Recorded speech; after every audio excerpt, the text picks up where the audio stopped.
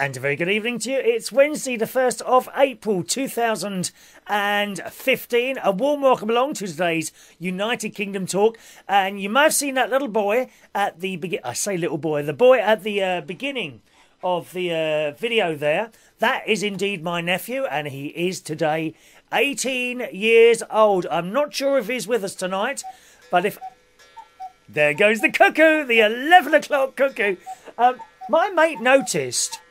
The little cuckoo, the cuckoo clock that's behind me, the cuckoo doesn't actually come out of the door. I mean, the door suddenly flaps open, dear.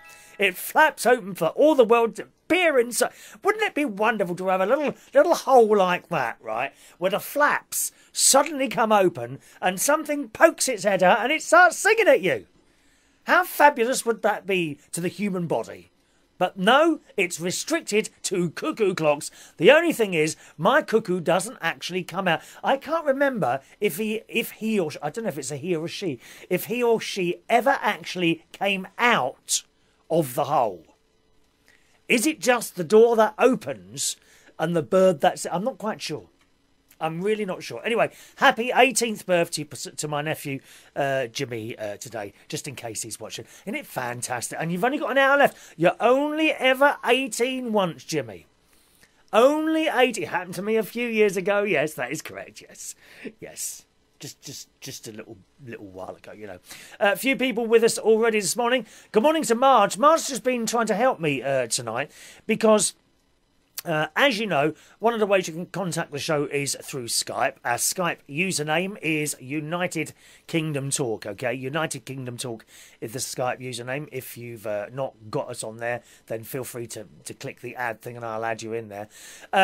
But she says it's reading the wrong time. I think to her it's reading midnight. Now, it is here in the UK, just coming up to 4 minutes past 11 o'clock at night. This week, our hour moved forward an hour. Okay, so I'm not quite sure why that's happening. I don't know how to set the time. What I've done, you kind of get options. Hang on, I'll tell you in a minute. Maybe someone knows. Often you say these things and someone knows. Right, hang on. Save, show full. There it is. Okay, so in the profile thing, right? If you've got Skype, you know where your main Skype window is, yeah. And you've got the list of people underneath who may or may not be on, right? You click your little profile photograph, and this profile thing comes up, right? And if you just scroll down there, you'll come to city, right? Which I've got as Bracknell. So, oh, there's a state as well. Well, do I do that as well? Hang on. Bracknell is my state as well, is it? I don't know. State, province. No, that would be Berkshire, wouldn't it? Shire. There we are. Berkshire. Okay. Then it says city, Bracknell, and then it says time, and my time says 23:04 GMT +1, because that's what we're in at the moment. Or I can set it to my computer's time. So actually, I will now set it to my computer's time and see if that makes any difference. It was set to that actually before Marj. Or maybe, I don't see like a save button on here either. Does anyone know anything about that? Can you see my time on your Skype? Because I don't, although I've got a list of people up here in front of me, I can't see any times. The only time I can see a time is when someone sends me a message. And that is like, for example, Marj, you're sending me messages, but the time coming up is the time here. Like it says, the last message you sent was at 2300 hours. So I don't know. How does that work? Thank you, Marj, for your kind help today. Millie's with us today. Marj is in Oklahoma, USA. Millie is in Minnesota, USA. And Millie says she hates the warm-up music. Can we have some proper songs?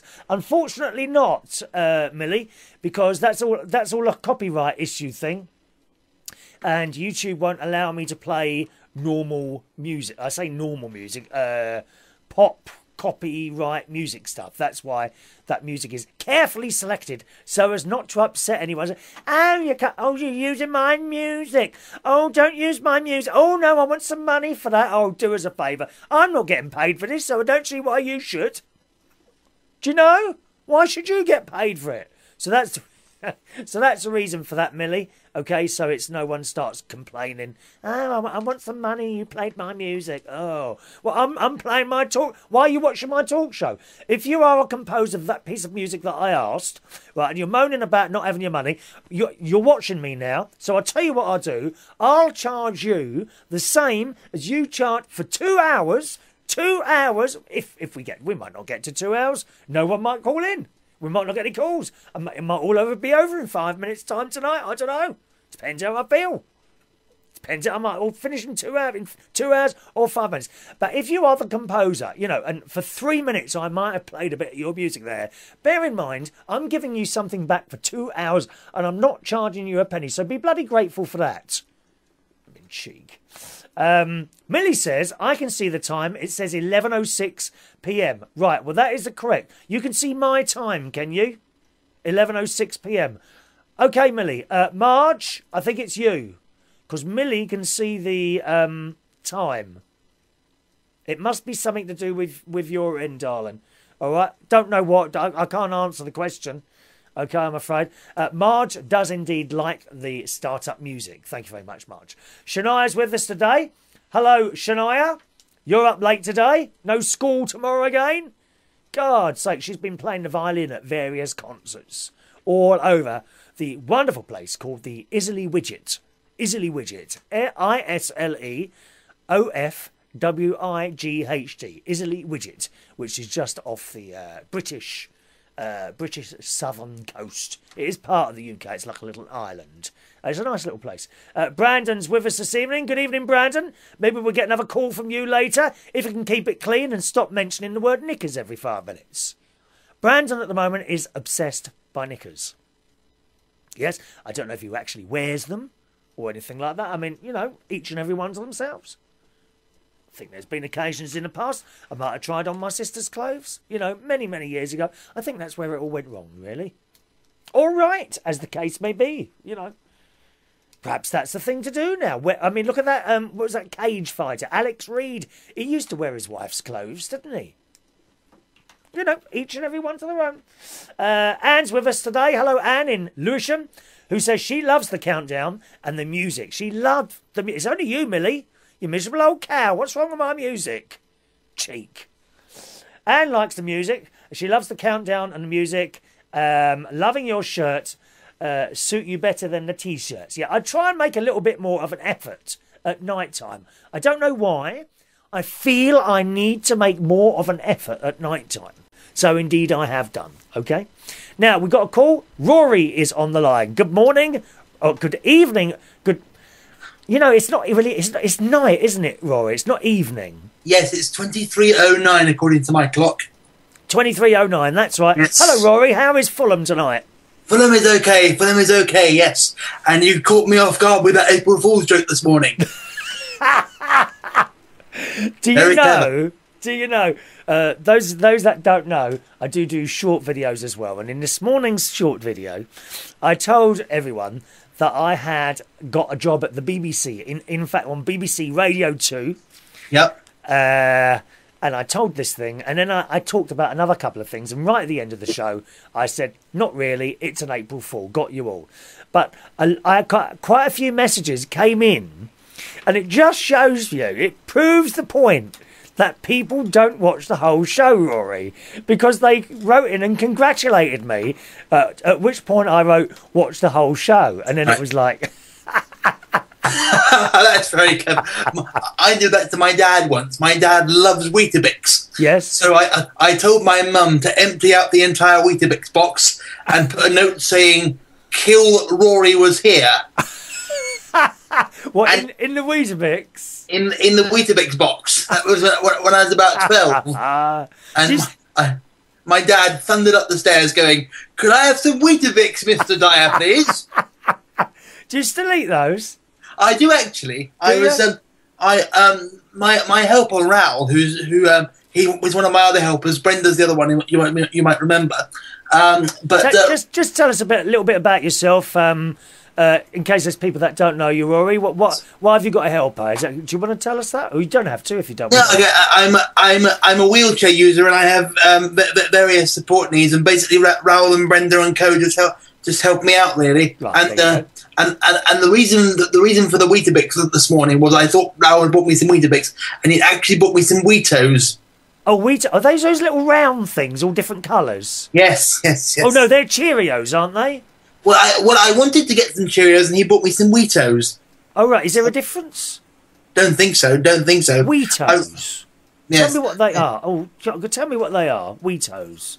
Well, I only had them once or twice. They're sort of whole wheat hoops with chocolate on them, basically. Oh, you're making a mistake with the chocolate, you see. Here we are, Weetos. Let me have a quick look at that. Made for... Oh, no, it's not all bad. Made from whole grain wheat. So it's not all bad. So No. They sell it as like a healthy product, and then they cover it in chocolate. Well, absolutely. I think that's a decoy, isn't it, really, to be honest? Yeah, round Weetabix type things covered in chocolate. Yeah, I've got that now. Yes. Yeah, okay. I don't think I've seen those. Not for years. It was just purely accident that Raoul got them this morning. I was talking about eBay, because you were asking about eBay, weren't you? Yeah, one of the things I wanted to talk about, I've got a little list of subjects today. I'm a bit more prepared today, Rory. I'm a little bit more prepared. Look, it's not even just written down in a book. It's all typed out. Oh, yes, dear. Hours of rehearsals are spent here. I've rehearsed the entire show 5 times today, pretending to be callers myself. Such as, OK, we're going to take a call. Let's speak to Mark. Hello, Mark. Oh, hello, Chris. And how are you today, Mark? Oh, I'm very well, Chris. What would you like to talk about? Well, I built something off eBay, and I must say it arrived all broken. So I do rehearse the shows myself. I've been up since 1 o'clock in the morning last night rehearsing this. Yes, I could pretend to be another caller. Oh, hello, Christopher. This is Janet from eBay here. That's the thing. Oh, Brandon says Weetos are the chocolate ring cereal. He says they're very naughty. I do like a bowl of Cocoa Pops. Yeah, Cocoa Pops are very traditional. Cocoa Pops. Yes, he said, for a while, I am lady. It's normal to wear knickers. Nothing wrong with all the music. The countdown is real good. Oh, so he likes it as well there. I've just, as your messages come in, I kind of try and concentrate on Rory first, and then I come to your messages after, my darlings, all right? Carry on, Rory. Tell me about your eBay experience. What did you buy then? Well, I haven't had very many, but I've heard a story where a guy was selling something on eBay and said, if you want to see what's inside this bag, pay me £5. Oh. And somebody paid him £5 to discover that there was a potato inside the bag. And why would you do that? Silly, isn't it? And well, on that subject, actually, my wheelchair, which is called a Rascal, quite appropriate for me to be honest, that was bought on eBay by my dad. A Rascal. Oh, so you got your wheelchair off eBay? Yep. May I ask how much that was? It was an electric second-hand wheelchair. I'm sitting in it at the moment. Yes. And it's the one you saw at the cherry tree 2 weeks ago. Yes. And it was about £300. And that's on eBay? Yes. How much are they new? Don't know. Oh, okay. Oh, I would have looked that up first. You can end up paying more. You could have paid more. Because that happens, if you're not careful on eBay. When you're bidding and like someone else is bidding and you think, well, they're not going to get it, and you can actually end up paying more than if you'd have gone and ordered it off Amazon with one-click ordering or something like that. You've got to be very careful with that eBay. How long have you had the wheelchair now? Oh, quite some time. It was. It's quite reliable. I just got some new batteries for it, actually. I was going to say, how long do the batteries last? Yeah, I think they last quite a while, but they do require regular charging. I think the ones that the newer ones cost about £1,000 or perhaps more than that. So we got a rather good deal on this one. What about the batteries? How much are they? Oh, I can't remember. I think it was something like £30 or something. I don't recall offhand, or maybe a bit more than that. I don't know. They last a year, 2 years, 5 years? What? Probably about 5 if you're talking regular charging. So quite a considerable amount of time then, yeah. Yes, absolutely. And the other interesting thing was you were talking about moving house. I've only moved house twice, really, because I used to live with Mum and Dad. Yes. And then after art college, I moved here to the Broadway, to Fulham Broadway. But I'll tell you what's strange though, Chris. When my friends moved away from the area, because I was brought up here, and it's really strange actually going to their old houses and knowing that they've all moved on. They've all gone, yeah. Yeah, sometimes I drive around my old childhood house, which is in Roehampton. Yeah. And then I go around, you know, to get there, I might go past so-and-so's house and, I wonder who's there now. Or indeed, I wonder if they are still there. You know, because you lose contact with all these people. I think I lost contact with practically everyone in Roehampton. I mean, everyone.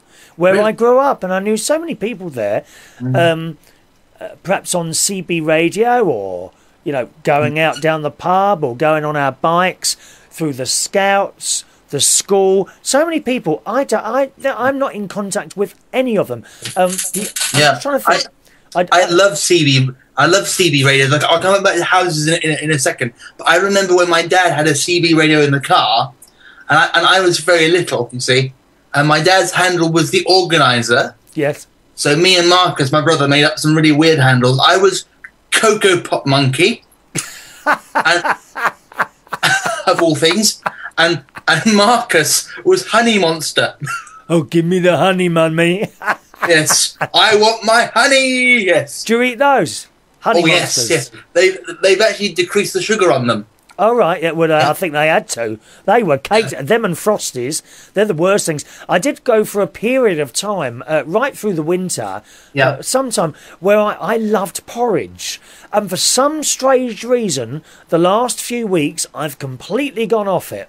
And the porridge I have is the it's the easy one, I'm afraid. You know, you tear a bag open, you put it in the bowl, you measure the milk in the I use soya milk or cocoa. What's that? What's going on up there? Cocoa dairy free milk I use. Yep. And you measure that, put it in, and then stick it in the microwave for 3 minutes. And I like the golden syrup one, but for some reason I've gone completely off it. I don't know why. I just have, and I've gone back to having bran flakes now. Bran flakes with blueberries, a little bit of that cocoa dairy-free milk, and I smother it in honey. So you wouldn't mind if Goldilocks ate your porridge then, would you? Yeah, but you have to do it in the right way. You put the milk on first, right? Not too much, and then you put the honey on top, and the honey sticks that whole top layer together. Oh, it's delicious, and I have that every morning. The only thing is the bowl's getting bigger and bigger. Well, actually, I'm attesting to my diet tonight because I was going to go and get some more of those Wheatos, but I'm having some water instead on the basis that if you feel hungry, you have some water instead. And I've got one of those cups that has one of those words, has one of those sayings on it. And it says, anyone can be cool, comma, but awesome takes practice. I'm afraid my diet's not going too well at the moment. We're on the way up again. Yeah. And funny you should talk about diets. I just come across a little story just before we came on today of a story in the Daily Express. Pope Francis, the Catholic leader, has been ordered to lay off the pasta after piling on the pounds. Oh, right. Yes, it said he's 78, you know. He doesn't look 78. He looks to have gained weight over the past 2 years, which Vatican doctors say is down to too much spaghetti and not enough exercise. I always thought he had a lot of exercise, walking around that big old place, shaking hands and what have you. In order to keep up with his busy schedule as leader, Pope Francis has been advised to go on regular walks and has been told to eat pasta no more than 2 times a week. But now, this got me thinking. There's a new product in Waitrose at the moment, Linda McCartney Open Ravioli. So there's, I think, 2 layers of pasta and ravioli on top. Now, I've had quite a few of those recently, so I'm wondering if that's part to do with my with the reversal of my weight loss thing. Right. It might do. Can I tell you one more quick story about moving house? Yes. I have some friends of mine who lived just round the corner, and they moved to Lincolnshire. Oh yeah. And it's funny because they were kind of they looked after me while my parents were away, and whenever I visit their house, knowing they've been to Lincolnshire, for some reason I'll stop outside the house that they used to own. Yeah. These are my friends Barbara and Tony. Sadly, Barbara died last year. Yes, I remember that. Yes, I remember that. Yeah. But I'll go to the house. And for some reason, I don't know why, and this is before my friend died. I'll go to the house, and I can't bring myself to have my photograph taken there. Oh. I think it's because of the nostalgia of so much happening there in the past. Yeah. So what I come up with is whenever I meet somebody new, generally speaking, and they need a big intro to the area, I'll take them to the house, because then that's combining the new with the old. Yeah, yeah. That might make it easier, but I've only moved house twice. I remember my grandfather was moving house, and on the day he moved out, a neighbour's cat came in and spent a penny. So that was on the last day as they were moving out. Oh no! Do you know it takes havoc. forever to get rid of that smell? Absolutely. Oh, it's dreadful. I had this. I don't know why last year, but my cat, when she doesn't come into the house now. She comes into the kitchen, but then she doesn't come any further into the house because we've got a bit of an asthma issue with cats, which is actually very good at. My asthma is non-existent at the moment.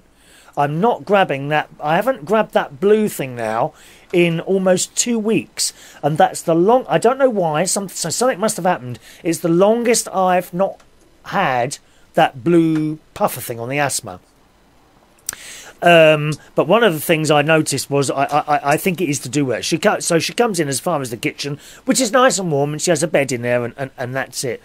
But last year she got into the living room, and she kept weeing behind one of the plants. Yeah. And I didn't realise it until one day she was, and I can hear water, and there she was behind the plant having a wee behind the plant. Oh, it stunk, and you can't get rid of that smell, dear. Mm-hmm. Oh God, it's there for weeks. Oh, it's horrendous. In the end, I actually went out and bought one of those Vacs. You know, the carpet cleaners that you put shampoo. I bought one of those, did it with that. And also I bought this very, very strong carpet deodorizer from the pet store. Lavender flavour. Oh, what a beautiful... It's ever so strong. You know, the entire house smells of lavender, but at least I didn't have to stink of cat wee. Oh, it's awful. Awful. Gosh. But you did manage to... So your cat had a wee in that house as well, did she or he? No. It was a neighbour. It was a neighbour's cat at my granddad's house. Yeah, the neighbour's cat. And talking of cats, guess who's jumped up on my desk? Oh, your cat, yes. Yes, Tara. She's looking right at the screen. Tara the cat. Give her cuddles. Hello, Tara. Can she see me? I'll have a look. Hold on. I've paused the player, so I'll bring you. I'll bring you. Don't unpause it because it'll all start echoing. Are you on Skype or phone? I'm on Skype. Oh yeah, it start echoing back, so you'll have to wait till you finish the call. No, she can see you. She can see you. All right, Rory. Well, nice to talk to you, sir. Yeah, take care, Chris. Thank you very much. You have a lovely Wednesday evening, okay? Will do. Cheerio, Rory calling in there from Fulham. He's a nice lad, he is. Some messages coming through. Matt says, I want to give you a weather update for my part of Canada. It's 16 degrees centigrade today, which is 16, 32, 42, 52, which is 62, right about 62 Fahrenheit. So nice and warm in Canada today. We haven't had that here. I think we were about 10 or 11 degrees here today, Matt. So we haven't quite warmed up too much yet. Finally got rid of all the snow because he was like minus 30, I think, minus 30 or 40 centigrade a while ago in Canada. Huh, glad I'm not there, mate. Oh dear, we don't want any of that. What's the weather like in the UK at the moment? Well, yes, very windy. Extremely windy at the moment, Matt. Don't know where all this wind is coming from. Someone's eating baked beans, I reckon. That's what's going on there. Anne has sent a message in, and Marj says it's 5 p.m. there. Okay. Hello, 5 p.m. at Marj's then.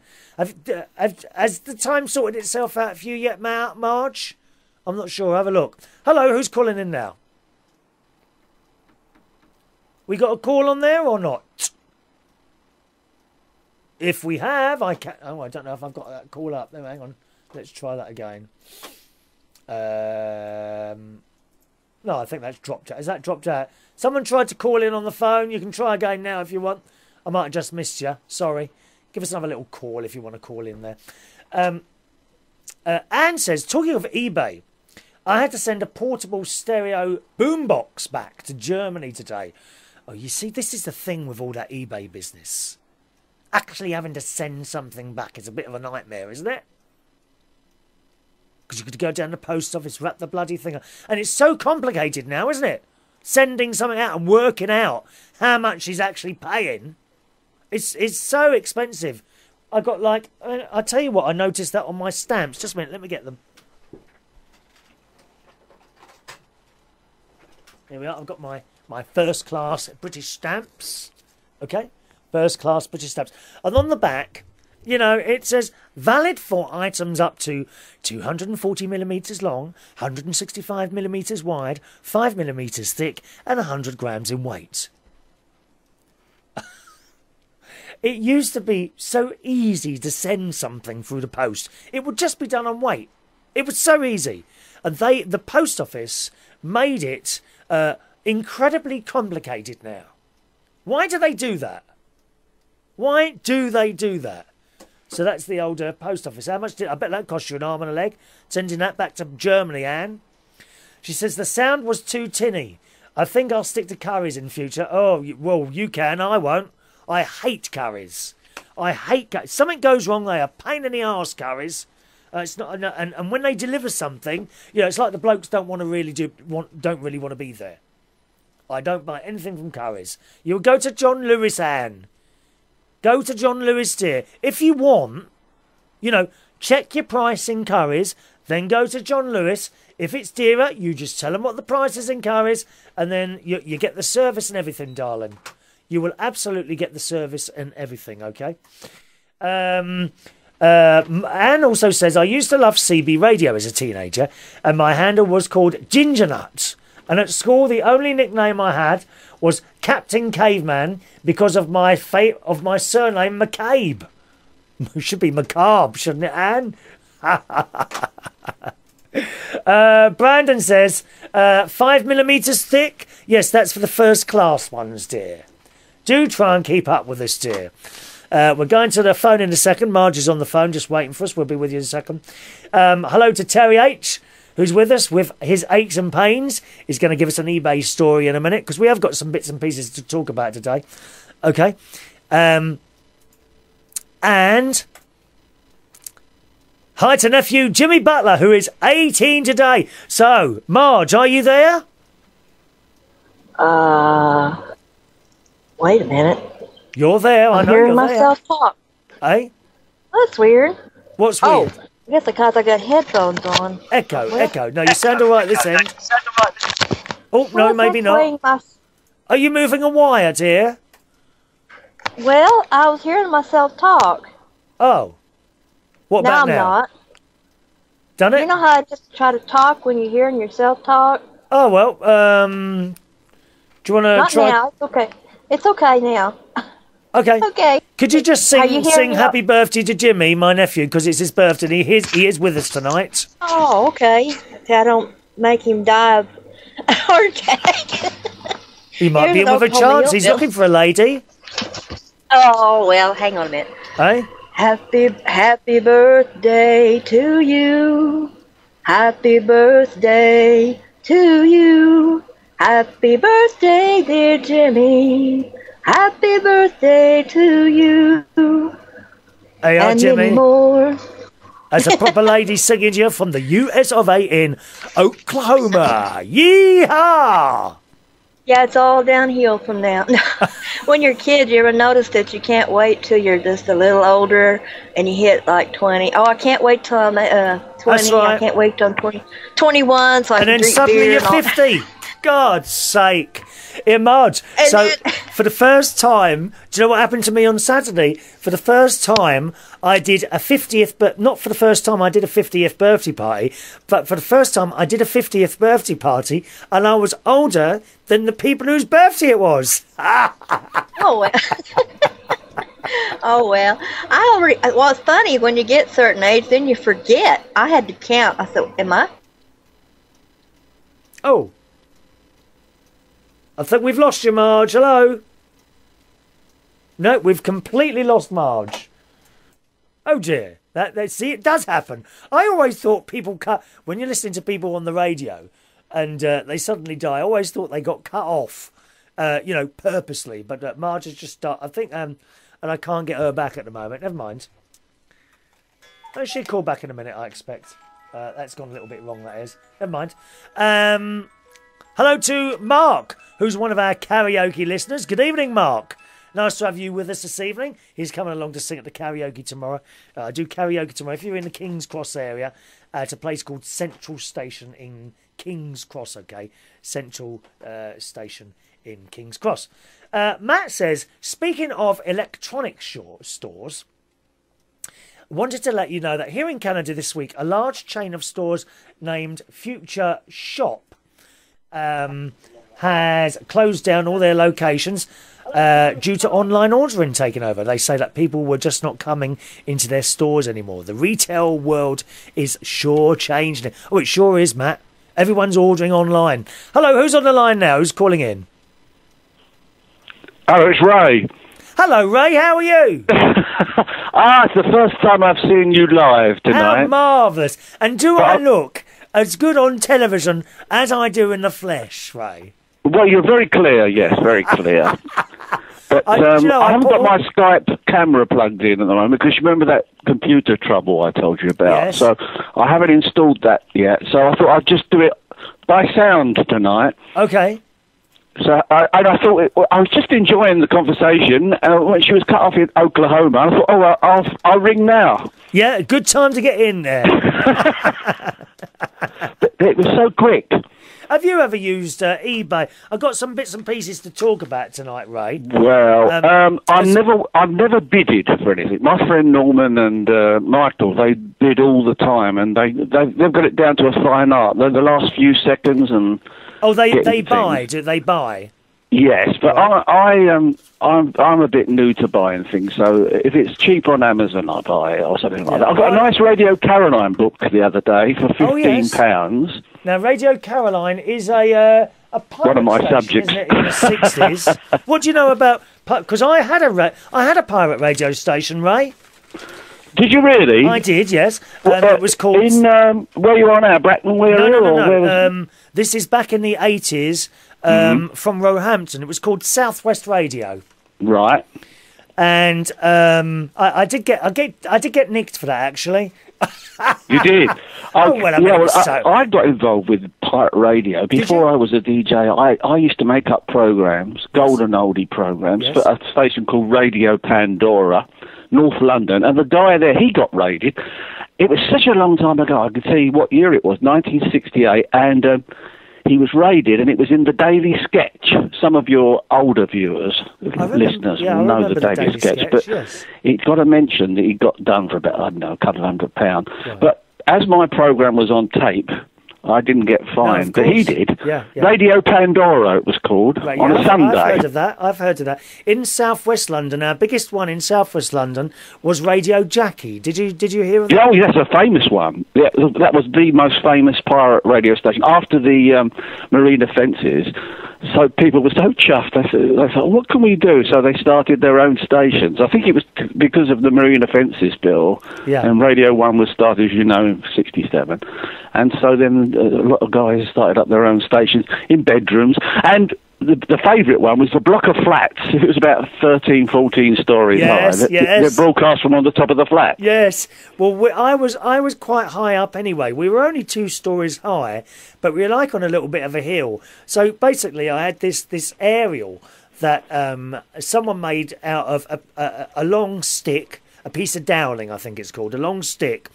And he put either 2 pieces of aluminium tubing on this stick, sort of a little bit far, maybe a centimetre apart. I wouldn't know how to do that. And like, with the coax, like TV aerial cable. Oh, the coaxial cable, Right. So the middle bit he would connect to the top part, and the outside braiding, he would connect to the bottom part of this this homemade aerial, and that itself would be on a big stick and on the roof, and the wire down into your bedroom.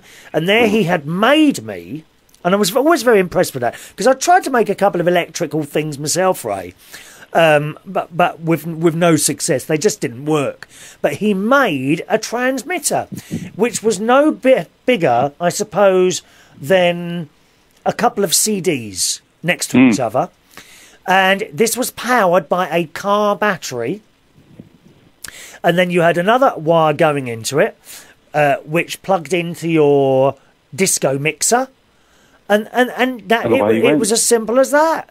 Really, and of course, if you got busted, they confiscated your equipment, didn't they? Well, they did. But the guy I got involved with, he had a very strong signal on. I lived in Chingford at the time, and I think he was living somewhere like Alexandra Palace or Muswell Hill or somewhere high up in London. Yeah, and he had this wonderful signal, and I thought, this sounds good. So I sent in a tape. And I think I recorded it on 7.5 inches a second, reel-to-reel. So it was pretty good quality. And I put a couple of pirate radio jingles on it from the past. I say 68.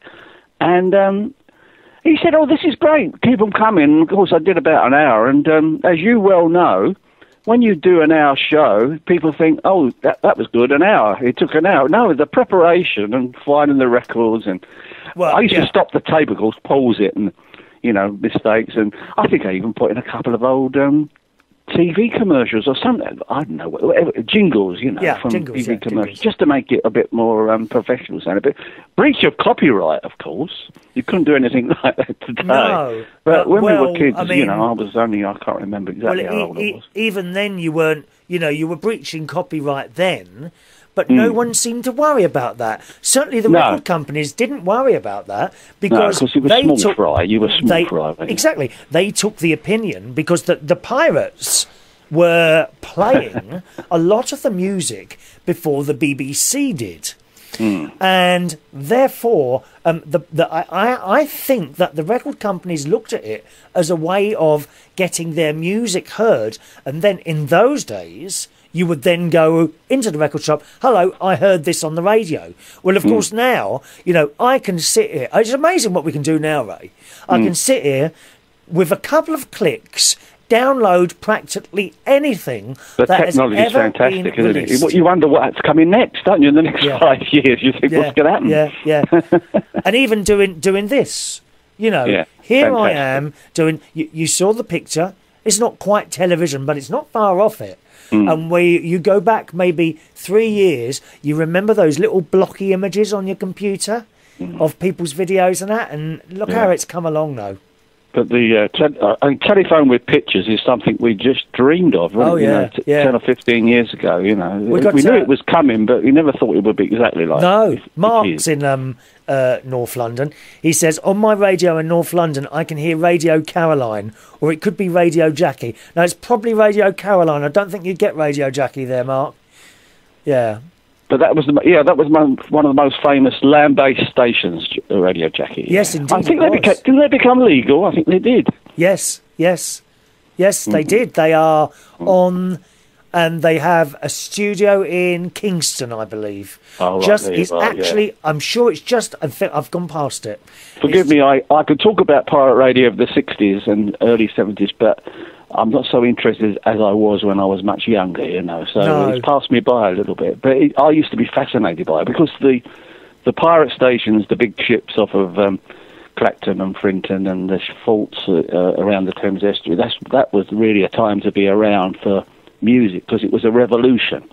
And that's what really got me interested in the whole game of DJing and whatever, Did you see the film When the Boat Rocks or something like that? Yeah, I was a bit disappointed with that. I went to the special showing of that because we had a weekend up at Harwich, and friends of mine who run radiolondon.co.uk, that's Chris and Mary Payne, they were there, and as was Dave Cash and Keith Skews and people from the days of the 60s pirate stations, and we had a special showing of the film The Boat That Rocked at the Harwich Electric Palace old theatre there, cinema. Right, yes. And to be quite honest, when I watched the film, I was happy when it ended because Dave Cash quite liked it, but Dave. Lots of us were quite disappointed with the way it could have been so much better. Yes, because we remember the original Pirates, and this was really made for a different generation. Right. But it was good that it made people aware that it was such an important thing to happen. So on that basis, I'll give it about 7 out of 10. But I was happy when it ended because it was going on a bit, and I thought, it's losing the point. Right. But I'm a bit biased, you see. Any of your listeners who are listening in there and saying, well, that guy's, I can tell you how old I'm 67. So if I'm talking about the 60s, I'm talking about something that when I was a teenager and early 20s, which was. People can relate. It was a very special time for me, and people of my age look back at it still and think it was a special time, a revolutionary time. But you like the old pirate style, don't you? I worked. I heard you say Dave Cash. I worked with Dave. Oh, brilliant! Yeah, he's smashing. Very friendly. He's wonderful. He works with me at. He's in Kent at the moment. Yes, he's on Kent, and I was with him when he got that job. Oh wow! He was working with me at Liberty Radio. Yes. Oh, I've forgotten you were with them. Yes, I used to listen to that and didn't realise that you were a Liberty man. Well, yes. I've got to tell you, Ray, first of all, I remember one particular night, he was before me and it had been for a while. And, it was just like, it was a lovely chap. What a nice man. He's such a nice Canadian man. originally. Eh? Yes. Born in Bromley, but broadcast in Canada and got all his experience. Yeah. And then came back to Britain when the Pirates started. Lovely man. Everyone says, he's a Canadian, but no, he's from Bromley. Yeah. Well, this would be 1999, 2000. Right. And so he was on, I think, 10 till 1. No, 10 till 2. Yes, he was on 10 till 2. And at the time, I was working at a place called the Black Cap in Camden, which is you will know. But I was working for 25 years, dear. Yes, 18 years. 18 years. Oh, wow. So I was due to start at 2 o'clock. So I did see him a couple of times when I on certain nights, but on a Monday night I was working till 2. So what I'd have to do is go into the radio station, record an hour show about 8 o'clock, right?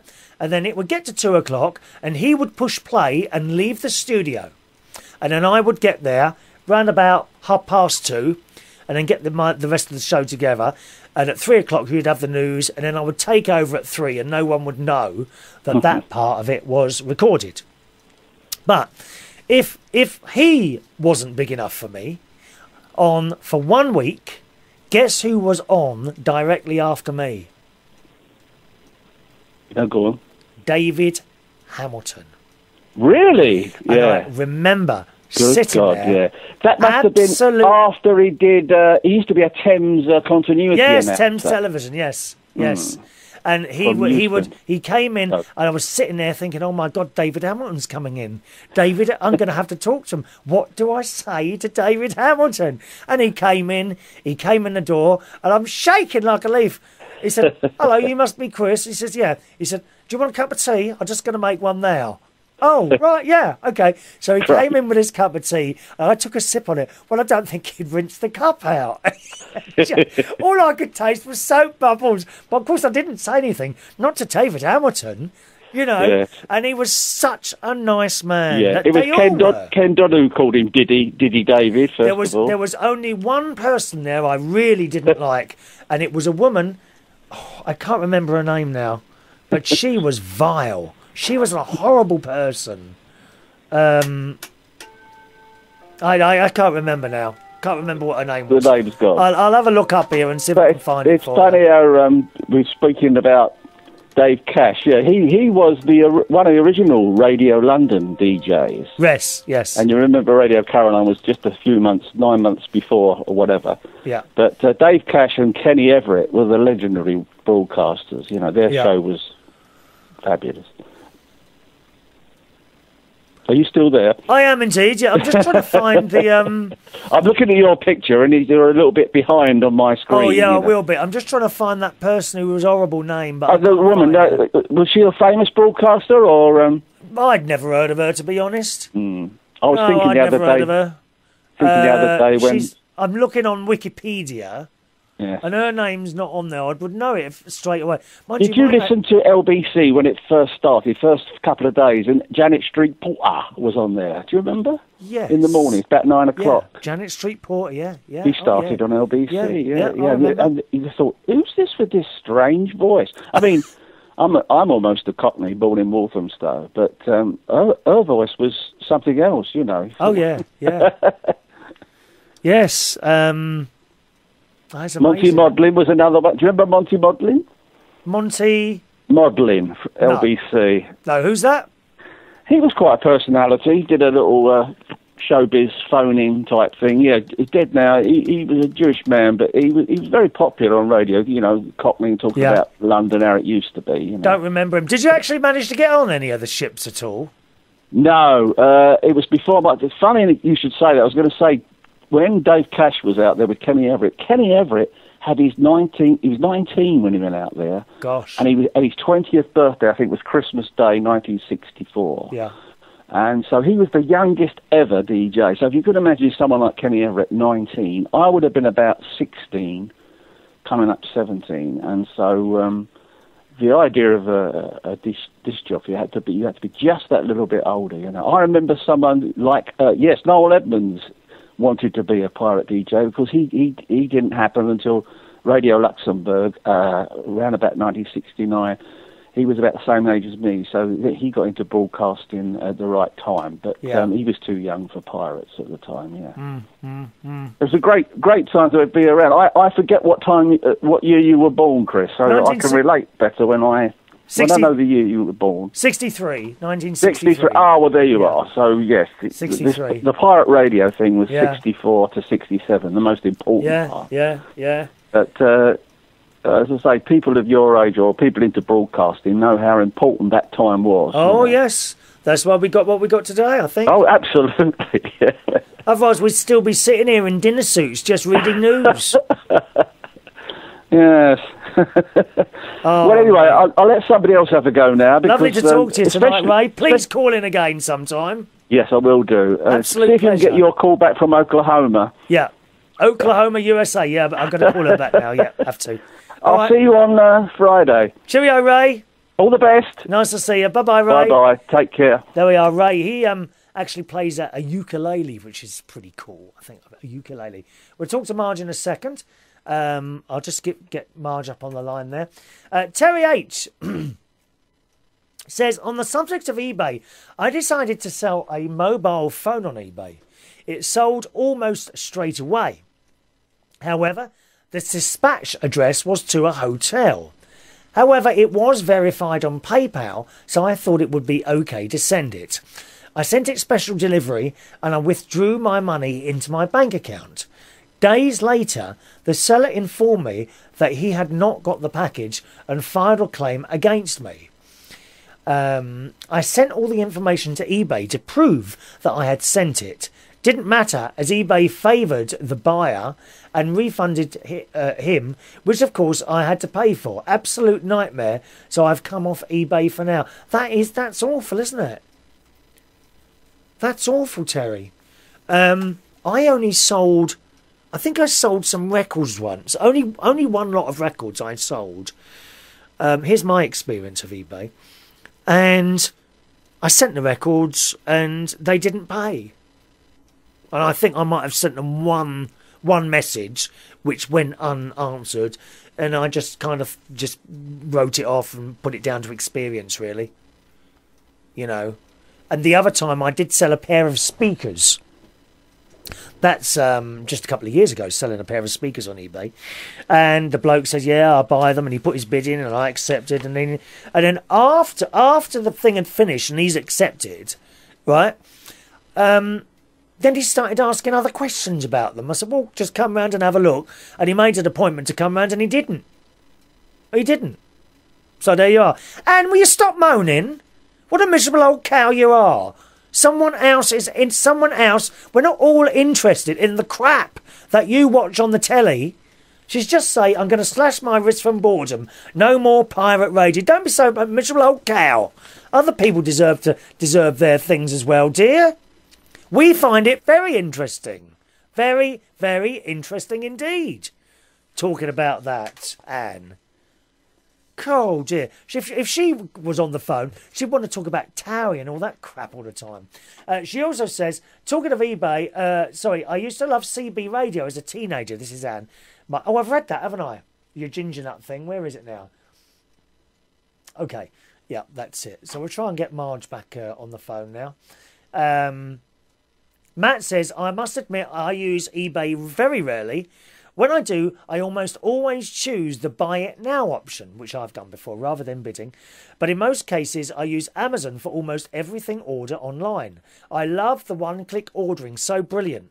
What is your take on eBay? So that's my take on eBay, really. There, you know, it's all right.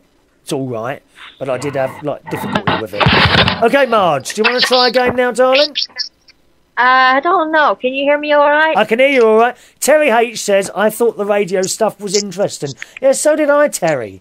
It's Anne. She's addicted to things like Towie and dining with whoever. And what else is she into now? Oh, James O'Brien show or Loose Women and all that. She likes all that old crap that none of us like. We're too intelligent for you, Anne. That's the trouble. Hopefully speak to Anne a little bit later on and she can discuss her Eurovision thing that everyone else is so much interested in. All right, Marj, go on, dear. Well, I was going to say, if I can't keep on time, I'm going to give up. You keep dropping out tonight, do you? Do you lose the whole internet? Well, this time of day is peak time. You know, peak time.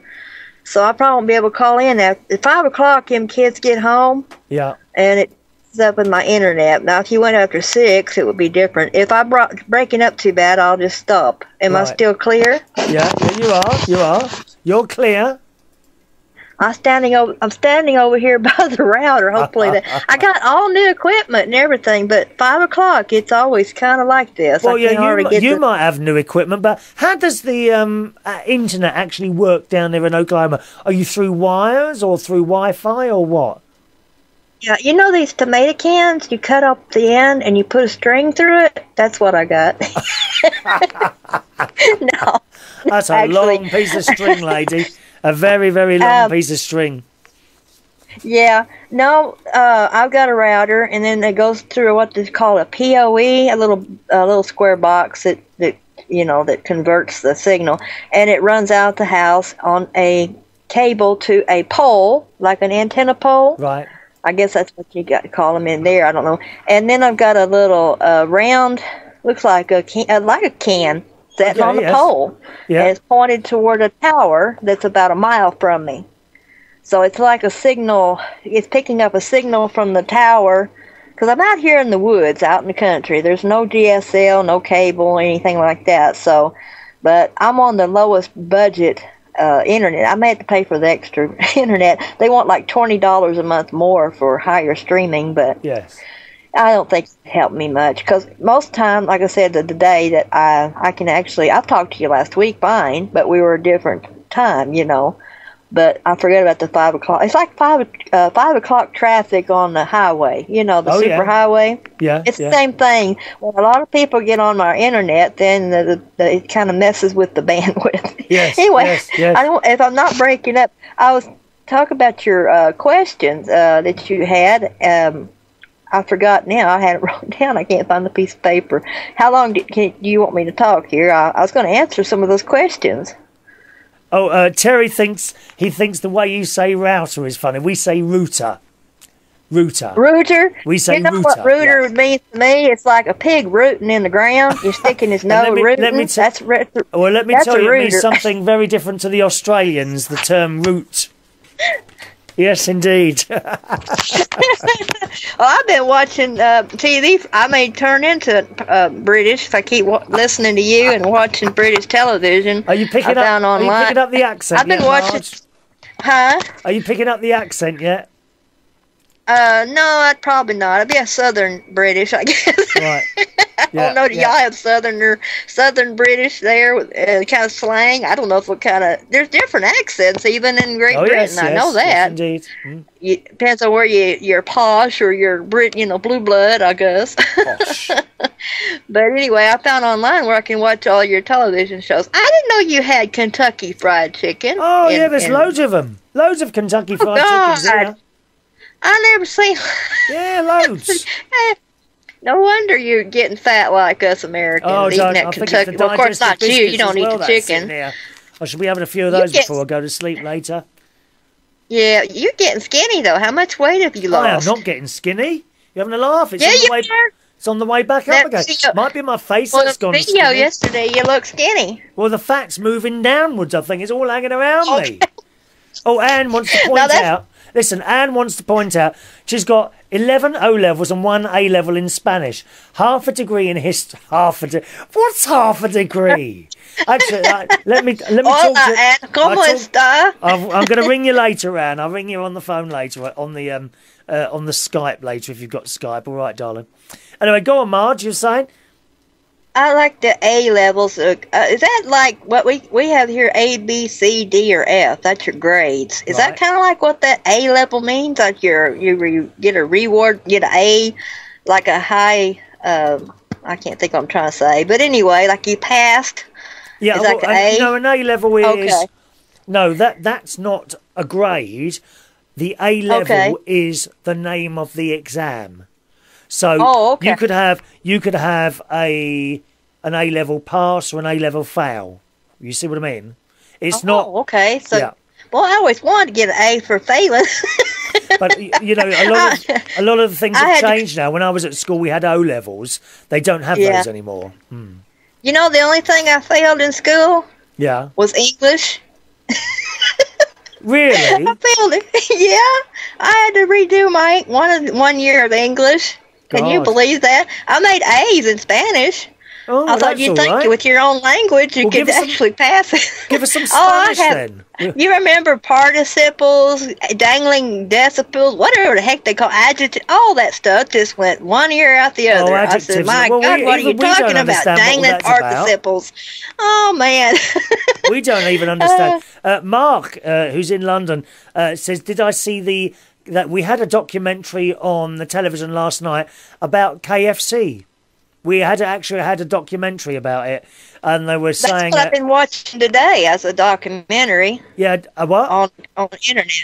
I was watching it today on your BBC One or something. Well, we had the one today. I found a website. I'm watching all your television. That's right. Well, we had this thing today about KFC, and we're talking about pulled chicken. It just looked awful. As Terry ate it. It looked like dog food. Actually broke me. I was thinking about buying some chicken. I said, I'm trying to stay. I've been really good being a vegetarian. And I thought, well, I had this craving. I thought I almost gave in. I went to the meat department. And I looked at the chicken, and I wanted to throw up. I was seeing my pet hen. I've got a cochin. You know what a cochin is? Cajun, it's a little small bantam. I don't know if you got them there, but they're a little small hen. And all I could see was her, and I wanted to throw. I said, well, I guess I'm broke. I don't have to worry about it. I'm not a chicken eater anymore. Yeah. Does she have a pet? Does she give you eggs? Yeah, she has eggs, of course. All chickens lay. What's funny is I don't have a rooster. She's just a pet. I built her a place outside with a real nice house and run that's enclosed to keep all the varmints from killing her. And I have a pigeon, a male pigeon. Well, it's the female. Their pen got broke in by a raccoon. I mean, he tore the wire. He destroyed it. I had to go with heavier wire. I never seen anything destroy that pen. Anyway, it killed his mate. So he's by himself. So I stuck this white male pigeon in there with my black cochin hen. And I go out there. I said, well, where is he? I wonder where he's at. He's in there. He's in the pen with her. And I look in the box where, I gather her eggs. He was sitting on her eggs. So they become friends. They're huge. Anyway, he had 2 of them covered. I mean, they're not quite as big as a regular standard chicken egg, they're about almost 3/4. I mean, they still make a good meal. I said, you silly boy, why are you, I hope he doesn't breed her or something. I don't know. What would you have? Chicken pigeons? Pickens or whatever. What would you call a chicken pigeon?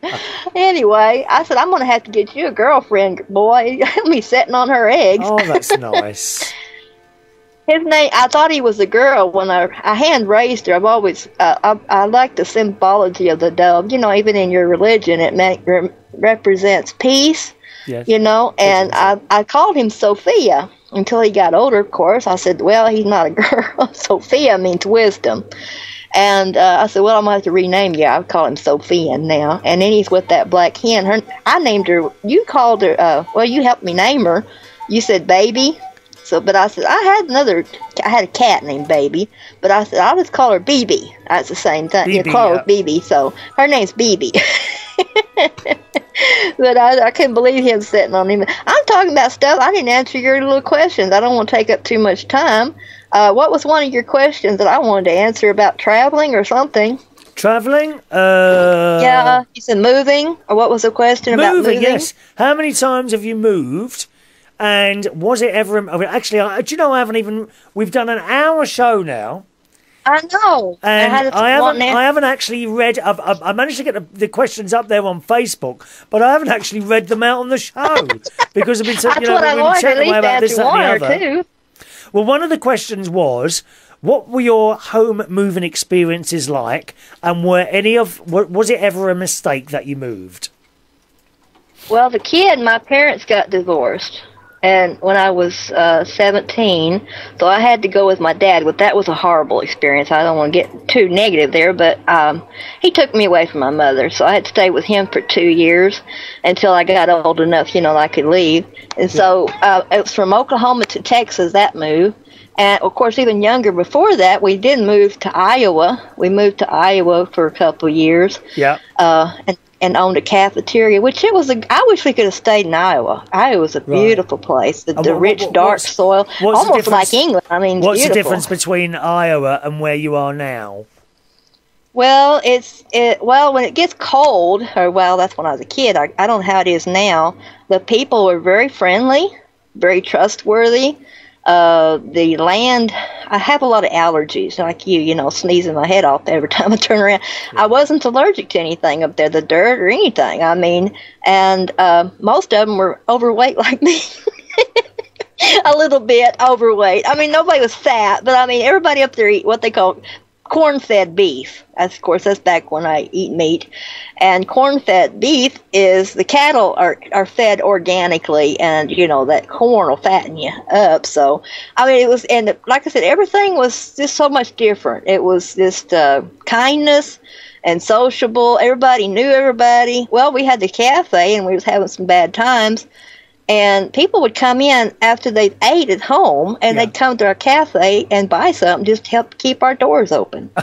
And you don't have, because of the times. Of course. So, my wife just fixed my supper, but we're going to come in here to buy something, a little drink or a scoop of ice cream, anything. Because it was getting bad, and I thought, well, that's... At one time, our waitresses didn't show up, and I was 9 years old. I waited tables at 9 years old, and both of our waitresses didn't show up for work, and we had these shifts that came in. They were building a man-made lake. It was over there by Panora, Iowa, Panora-Linden, Iowa. It's west of Des Moines is the capital of Iowa. Yes. It's west of there. Anyway, they were building an artificial lake, and so they had their crew, in shifts that would come in. And we'd serve them, and of course, they'd go on in about an hour. Here'd come the second shift. Well, that evening, nobody but my mother and I and the cook were there. I mean, both waitresses called in. Well, we're not coming. I said, oh God, what are we going to do?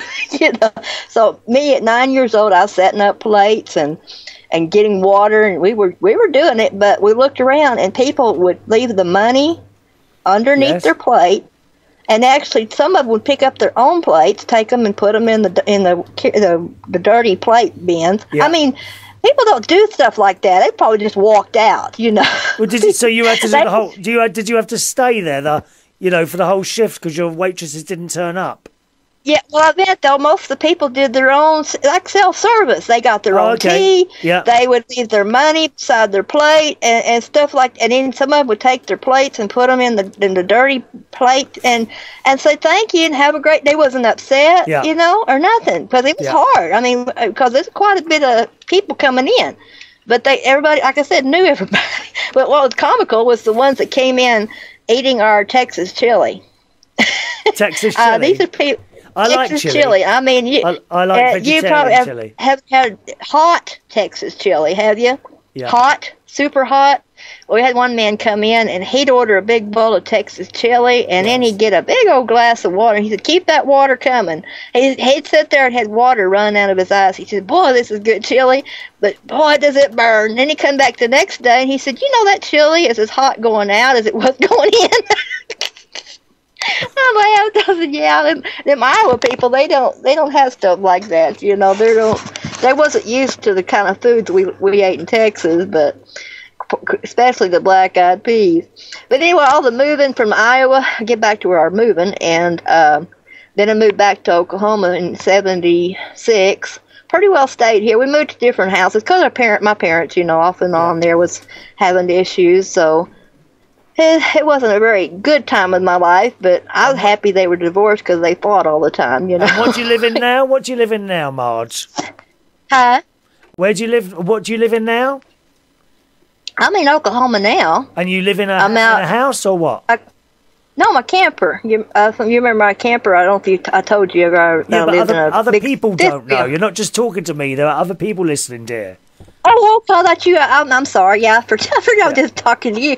Yeah, it's a fifth wheel RV. We bought my brother. I say we. My brother. He bought this 15 acres, and he bought a big, nice. Oh, they're called solitaire, brand new.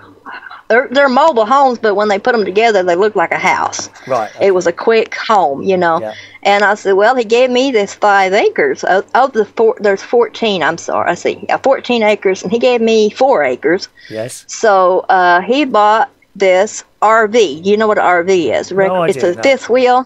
It has a little thing on top. It's called a fifth wheel RV. Right. It's pretty big.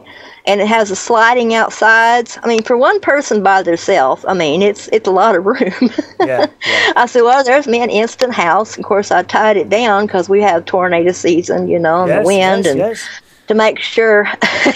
I've sat in here one time though. It's comical. How do you stop it from taking off when you get a wind? How do you stop that sort of? It's tied down. That's what I mean. I drove down these twisted stakes. I don't know what you call them. They twist in the ground. They're real long.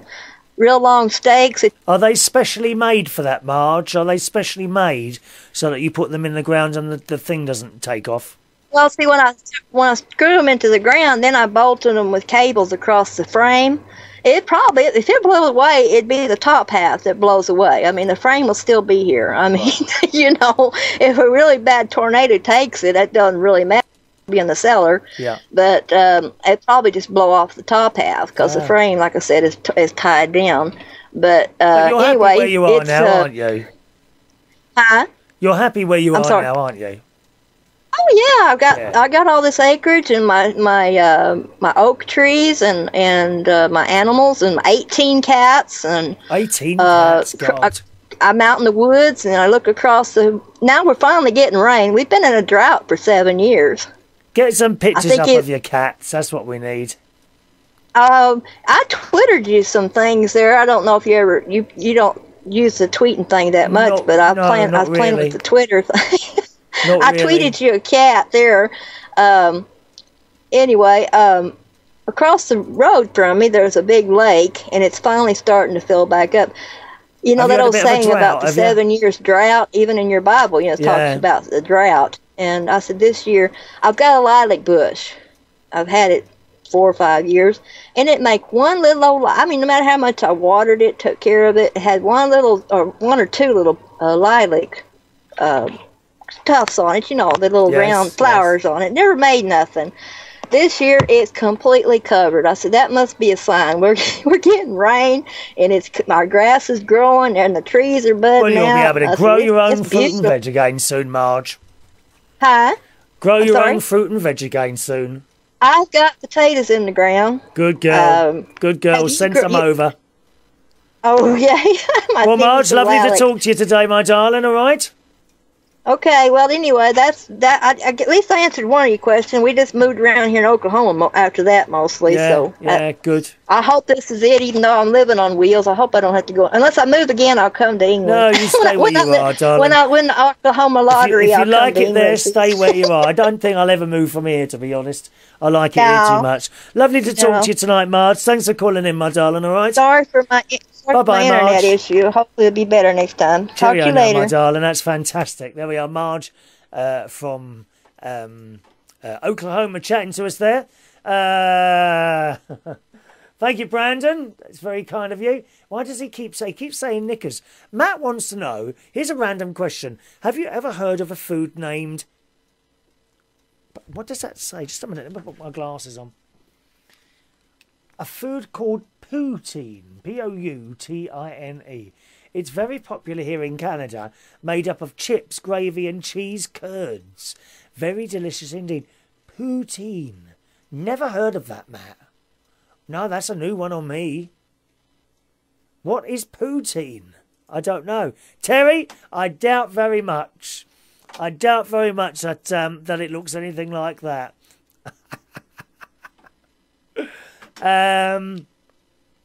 Okay.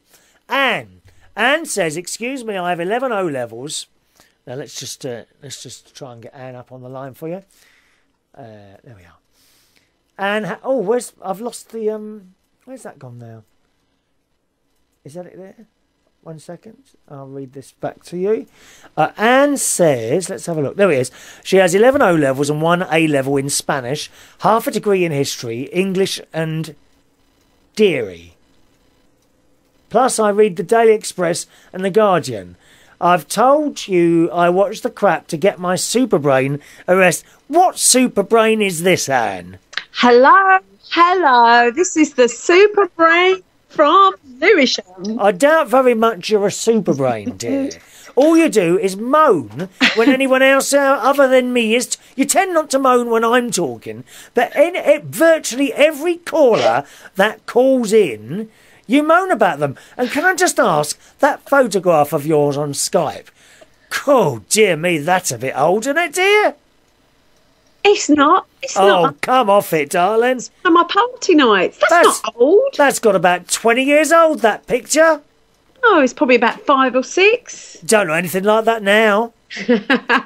Listen, us women are entitled to moan. That's what we do best, Chris. That is all you do. Yeah, but we love it. It's not moaning. It's called communication, darling. Well, I've got a little message. I'm not going to tell you where it's from. I think Anne may be intoxicated, it says here. Oh, for God's sake, don't be so ridiculous. I'm quite teetotal. I'm high on life. I'm Irish. That's not me saying that. Oh, it's not Brandon again. He was saying that last week. No, it's not Brandon either. No, definitely not. I'm on carbonated soda water.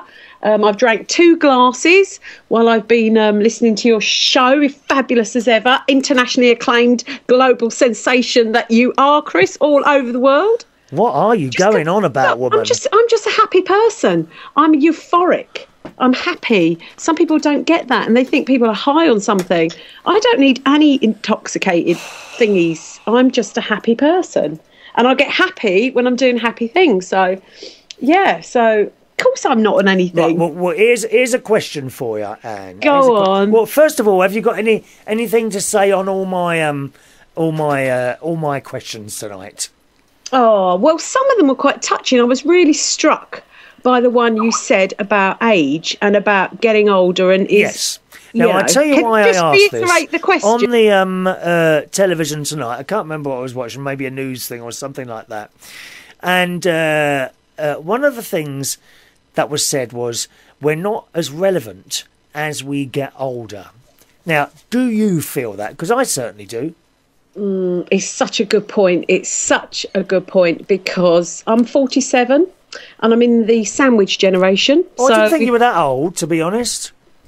Oh, did you not? No, I didn't actually put you in your 40s, believe it or not. Are you serious? Yeah, I am serious. Wow. There you go. It's funny. You're a miserable old cow, but you don't look like you're that old. Isn't that strange? It is really strange. I don't know how I do it. Don't ask me. It's my beauty secret. Unlike my best mate Ron, who looks and sounds miserable all the time. Oh, bless him. Bless him. You just carry on with that workout, honey. And go and buy your candles in Wimbledon, darling. Anyway, so what do you reckon? Are we not as relevant as we get older? Surely you remember yourself as a young, voluptuous young woman, and that phone, I bet that phone didn't stop ringing, did it, Anne?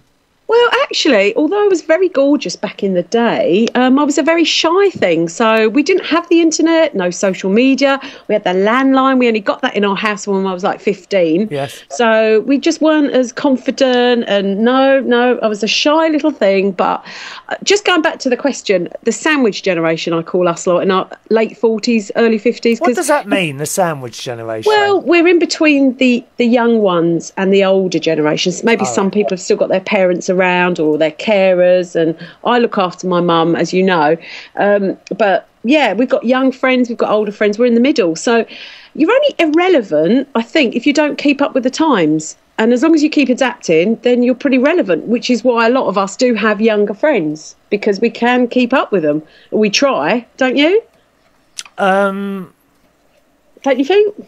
I don't think I do try anymore. I've kind of given up. Oh my God! Oh no, please! We're not going to be ordering a coffin soon for you. No, I didn't say I was dead, did I? I didn't say I was about to die. You're quite dead. But I just, I don't really want to go out at night to a bar or anything like that. I'm quite happy to talk to a few people, on the phone, like yourself. Sure. In this little visit, I quite enjoyed this. Certainly, very different to what I was. Have you died? I thought you had, love. I'm taking it all in. We've gone deep. No, but Chris, listen. Look, you do your video blogging or vlogging, as they call it. You've got your iPhone. You really do use technology brilliantly. There's no one can say you're not keeping up with everything. You're on Skype. You're doing a radio show all over the world. It's brilliant. Oh, I managed to do something else on the Skype tonight. I'm very pleased with myself. I have connected my Skype to my Facebook. Now, I'm not sure exactly what that means, but I have done it. So perhaps someone could tell me exactly what that means now that I've connected my Skype to my Facebook. Because I then looked at my Facebook page, but I can't see anything different. Well, should I see something else, or maybe you can see something else that I can't see? Well, how does that work? I can't comment on that because I haven't got a clue. I'm sure one of your techie friends or your nephew, lovely Jimmy, may call in and let you know. It's like Twitter and... Oh, he'll be asleep now. He's got work tomorrow. Oh, bless him. He's coming down next week. Oh, he's coming down next week, and Uncle Chris is taking him to Harrods for his birthday. Chris, how many nieces and nephews do you have? I've got 2 nephews. Jimmy, 18. Gary, who will be 30 this year, I think. There's Tracy, I think she's 26. So that's those 2. But now 2 of those have children. So Gary has a daughter, Evie, and a son, Harry, and another girl on the way.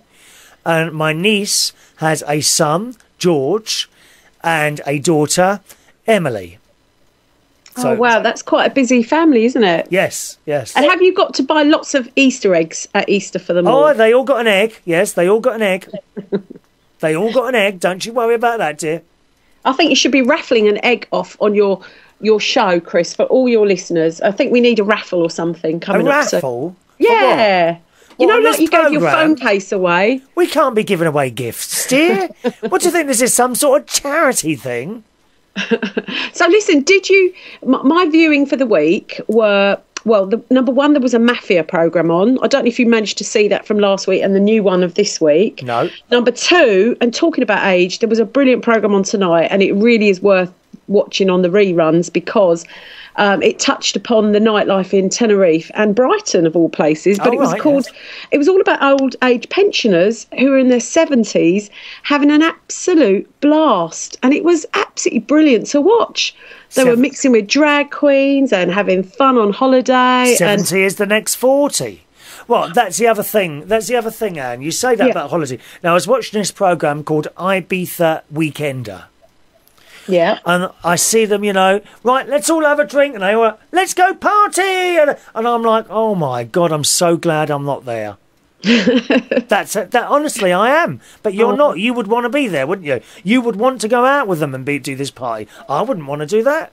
I don't know if I'd want to party. I did go to Ibiza when I was about 24 or 25. Yes. And it was before it really did explode, the whole big clubbing scene. I mean, it was good. But, I mean, yeah, you do outgrow stuff and you get a bit more.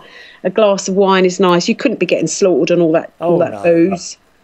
But what was interesting today, and you did mention it because I said about the James O'Brien show, which just started this week. It's a really, really good discussion show. Is it better than that rubbish Loose Women?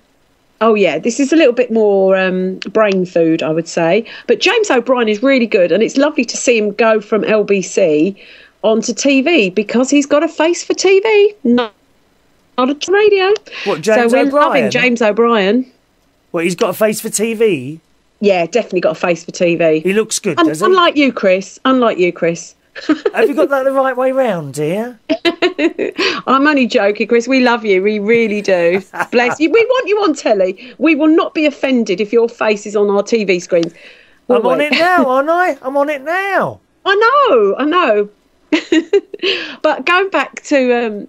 boozing and that. It was a really good discussion, and I am passionate about chat shows. I know I'm a bit gobby and chatty, but I'm actually quite a shy... It's an understatement, isn't it, really? I'm quite a shy wallflower beneath the surface, Chris. Yeah. So in my sad, lonely Lewisham life, I'm calling into your radio station at night, having a blast. But yeah, anyway, going back to... There's a couple of messages here. Mark wants to say he saw the documentary on Channel 5. It was so good to find out that old people can still party just like us young ones. Now, a good example of this is the karaoke nights. There are a couple of people that come regularly. One guy is a guy called Claude. He's very tall, wears glasses, walking stick, has to sit down when he sings. He is over 80 years old now. Wow. That's and there's amazing. Another guy called Dave P, who Mark will know, actually. I think he's over 65. He's another regular at the karaoke. So, yes. And why shouldn't they? Why shouldn't they? I mean, let's be honest. I'm 52.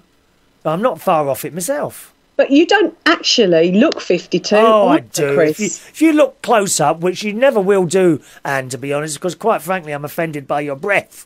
But if you look closely, you will see the wrinkles and the lines and all that. But yeah, like Marj was saying, she keeps thinking I've lost weight. No, it's sinking downwards. My face has got thinner, but my waist has got wider. How is this happening? Well, I don't think you'll be the only one. I know, Chris. What can we do about it? I wasn't going to mention it, to be honest, Anne, but now that you have. I'll stop it. But listen, these old age pensioners in Tenerife and Brighton, oh my God, they were stripping, they were really having fun. And do you know what? They were like back to teenagers again. So I don't mind getting old. Because I know I'm going to have such a good time. Did you say they were stripping? They were getting their bits and pieces out. And, oh, my God. A little bit. I'm just imagining my sister doing that. Oh, God. I think one woman was 78 years of age and she was doing nude modelling.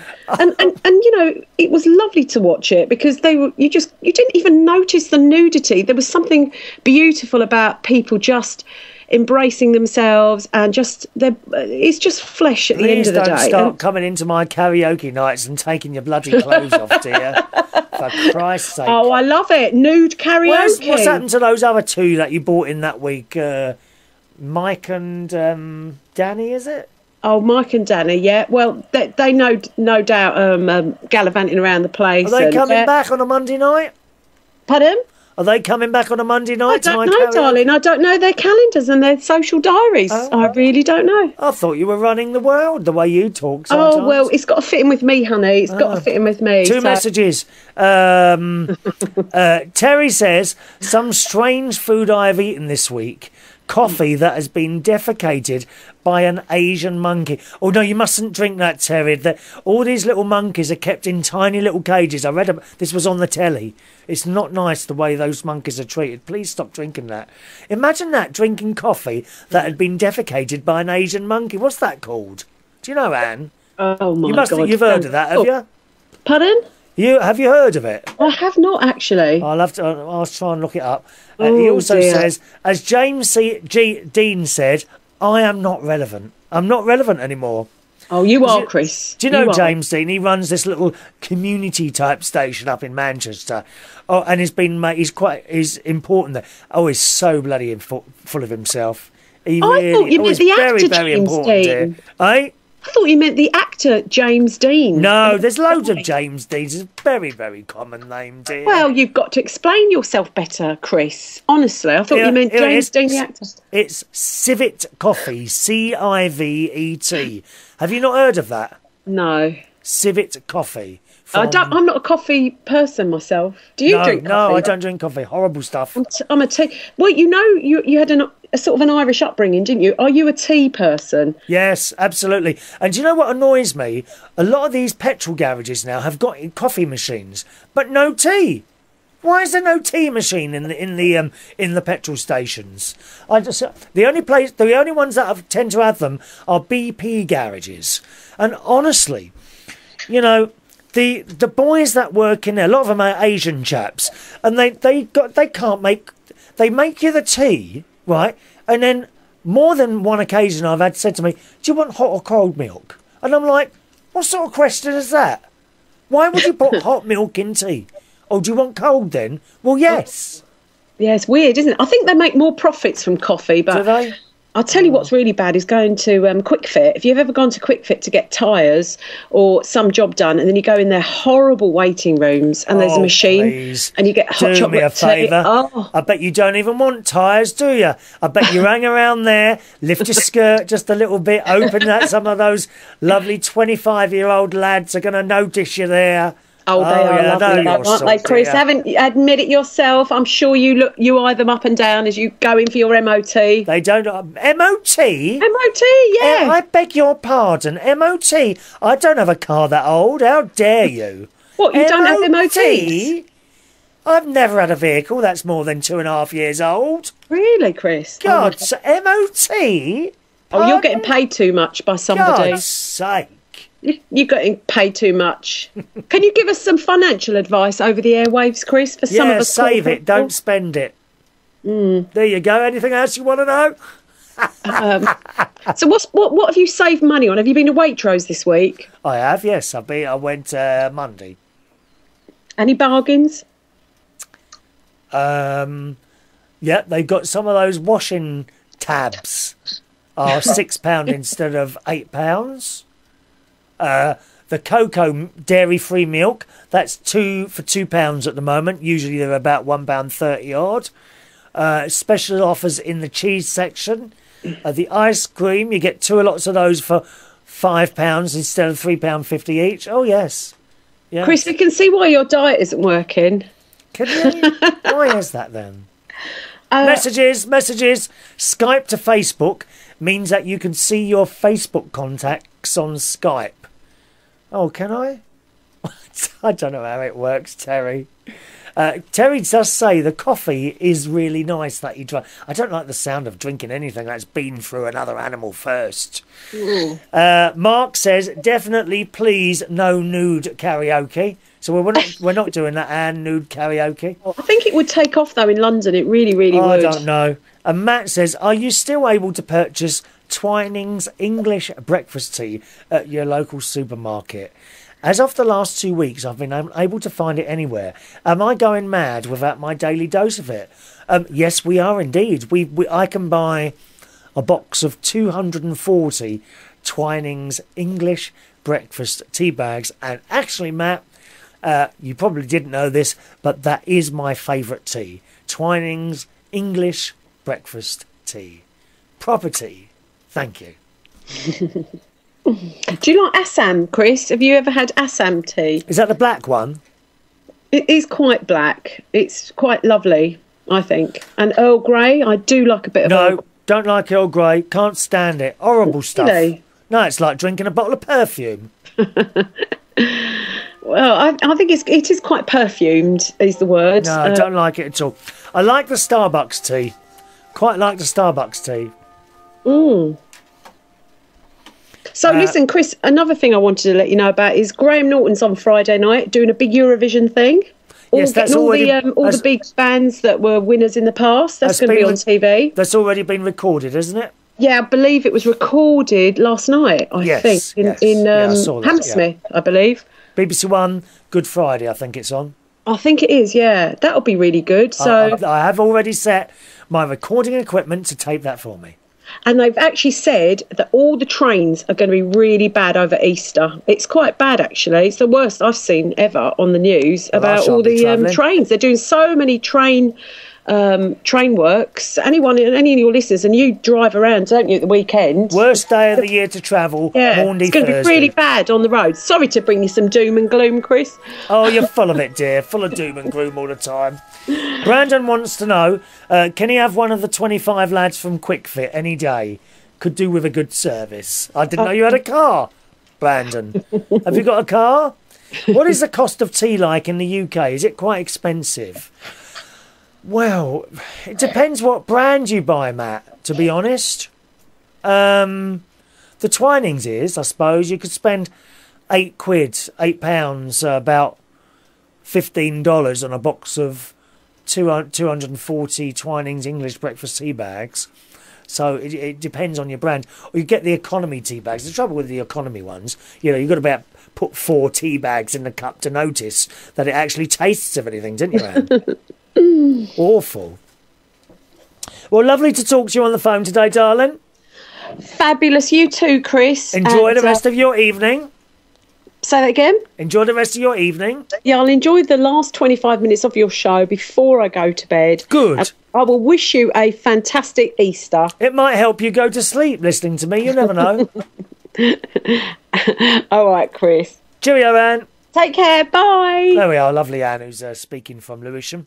A line is now free. If anyone else wants to call in, here's your chance to do it, boys and girls. You've got the information down there just on your live screen, those of you who are watching or listening to the show live. If you're watching or listening to a recording, you can still join in by sending in an email, chris@unitedkingdomtalk.co.uk. Chris at unitedkingdomtalk.co.uk. Now, what else have I got here? Got an email here from young James. Hello, James. James Bates, who says, "Hi, Chris. I like your shows on Wednesday night, and it was nice to hear some of the people that called in." He's talking about last week, of course. Is Ronnie going to be doing a show, your best mate? Well, you see, the trouble is with Ronnie, he says he's going to do something, and it doesn't happen. So I wouldn't hold your breath, to be honest, James. Don't hold your breath, mate. Has anyone heard from Fagash Lil? No, I haven't. I did notice that it was her birthday yesterday, I think it was, and I sent her a birthday message, but no reply. So Lil often disappears for a while, Fagash Lil, doesn't she? Then she comes back again. Nice to hear Wayne again. Haven't heard him in a very long time. That was last week, of course. He was talking about Craigslist. Was it happened here in the UK too? I've seen on the news some people do cash purchases via eBay and got hurt. Well, we just heard Terry, he did a cash sale and ended up losing all the money because someone complained and they took his side. I suppose it must be quite difficult, really, if you're like, if you was eBay and like one person complains, but the other person says, well, no, I didn't do anything wrong. So how do you know which side to take? That must be difficult for them, wouldn't it? James says, I would be dealing with cash if it's a large sum of money. What, on eBay? Well, I think if you're buying something, to be honest, I think if you're buying something expensive, like from eBay or something large, then I think you need a face-to-face meeting. None of this send it through the post lark. I think you need to to take the item in your hands and hand over the money like that, really. Otherwise, you know, you wouldn't, surely you wouldn't send, I don't know, 500 quid in the post and then hope that the item arrived, would you? Would you do that? I don't think I would. I buy a lot of stuff off Amazon, one-click ordering, and the other place I buy stuff is from John Lewis. Now, as you can hear, my voice is breaking down. I don't know if we're going to be able to manage another 25 minutes, but we'll try. We'll do some. Sean Riches, hello Sean, says, eBay, awful experience recently. Purchased 60 white spandex chair covers. Were any of you wearing that stuff? I could see Anne wearing spandex, actually. Do you wear Anne's spandex, Anne? Chair covers for weddings and events that are hung out alongside my mobile discos. They are not as described. Instead of arched fronts, they are flat-fronted. Luckily, the wedding client didn't notice, so he didn't have a problem with them. So that's bad news, isn't it, really? You know, you call something. And he tried to send them back, but they didn't accept them back because he'd already used them once, which I think is a bit unfair, isn't it, eh? You may have seen my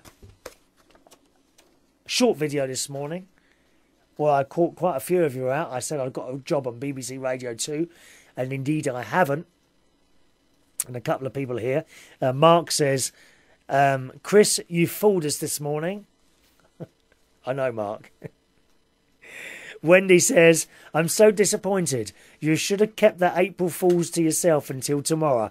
I was loving it until you told us that. Terry says, you should have left it in about your job and see if anyone fell for it.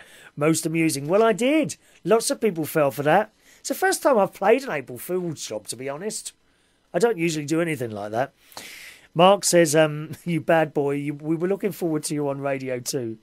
Brandon says, I think you're more suited to LBC. Lighten that station up. It's a bit too serious now. Oh, yeah. Yeah, I agree, Brandon. It's got very serious, LBC. There's a new bloke on at night now. What's his name? I can't remember what his name is. I think it's 1 o'clock he starts.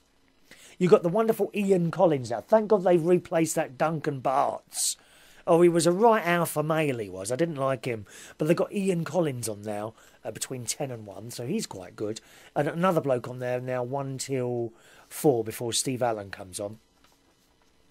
I can't remember his name. He's got a slight Scottish accent.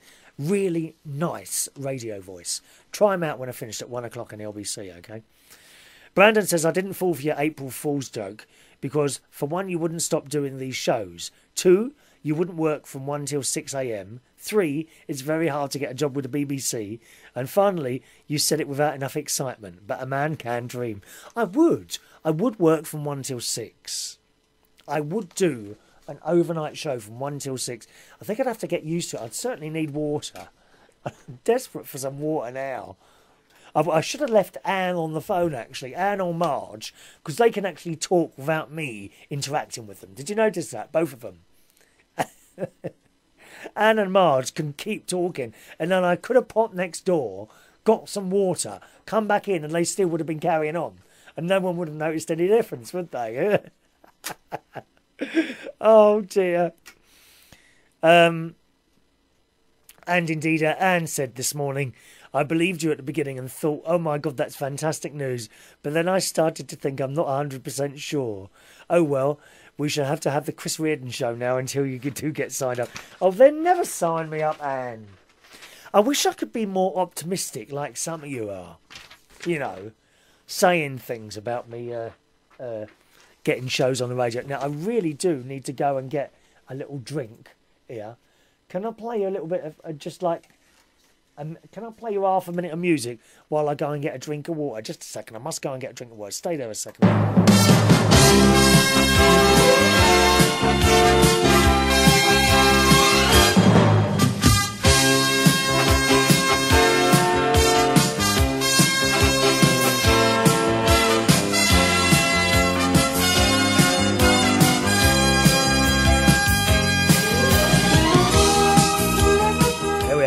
now. Sorry about that. I've had to go to the. I'm upstairs, so I've got the. This is not the cold water. This is the water from the tank, which you're not supposed to drink, are you? Really? You're supposed to brush your teeth out, and that's it. Anne also sent in an email. And said a couple of days ago, you got me really thinking about how fast the year has gone. A quarter of the year gone already. I posted about it myself, but I forgot I had watched half of your video then. The phone rang and I got rudely torn away from your award-winning, internationally acclaimed radio show. It's not internationally acclaimed. It really isn't. Oh my God, you saw Cinderella? Yeah, I went to see Cinderella on Monday afternoon. Great film. Please, please go and see Cinderella at the cinema. Okay? She says, seems no one likes ordinary smiling anymore.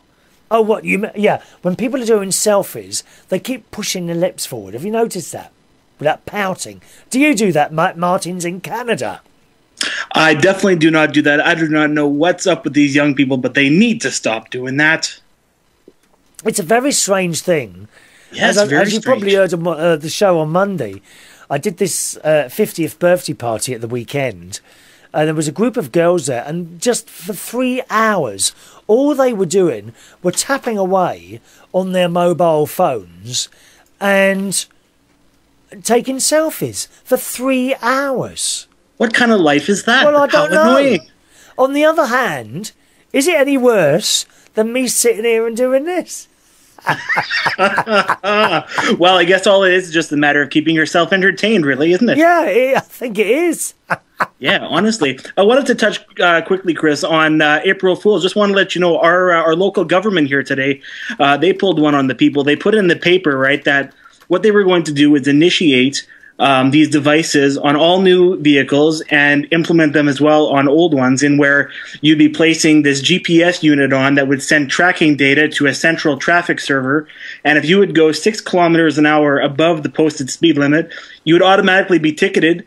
And it would say you speed 7 over, and say 3 days later in the post, there is a bill for $150. Yeah, that's the sort of thing that would happen here.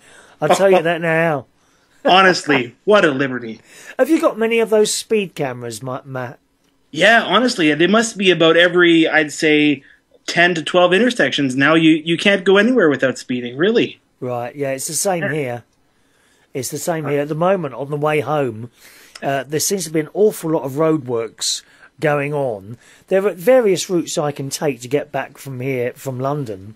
Right. But a lot of them, they've all got roadworks on them, and it's taking an extra 20 minutes now. And at 3 o'clock in the morning, that's not funny because you're tired.